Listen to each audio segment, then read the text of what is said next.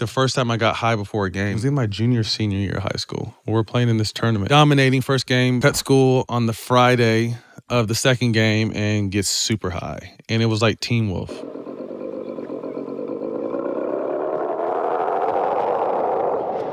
You're turning and everything's coming a little bit behind you. I was too high. I played horrible. My friends were up in the stands laughing at me. I want to say I was averaging like 35, 40 points in this tournament. I had like 4 to 6 points. Remember, I airballed 2 layups.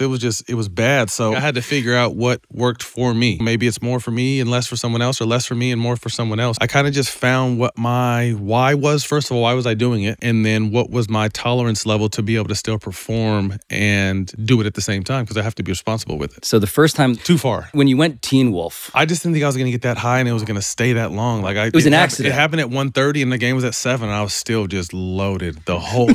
The whole day I was just loaded. Cold water, pool, nothing could shake it off me.